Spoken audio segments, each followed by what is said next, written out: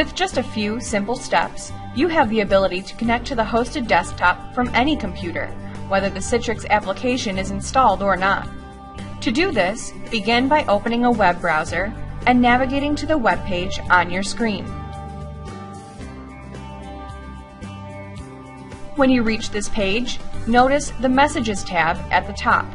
There may be an orange triangle with an exclamation point in it. This means that the site has detected a possible issue with connecting to Citrix. Click on the tab. You will most likely have a message that says the site is unable to detect the appropriate client on your computer. Click on the link to obtain the client.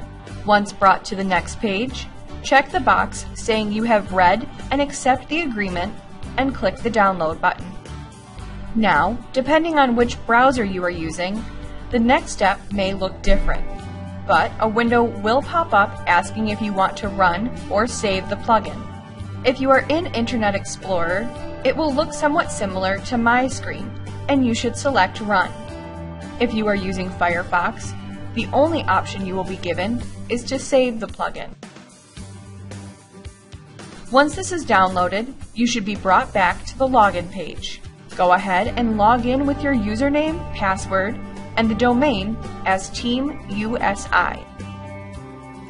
You will then be brought to a page with an icon for the hosted desktop. Go ahead and click on the icon, and you are now connected to the hosted environment.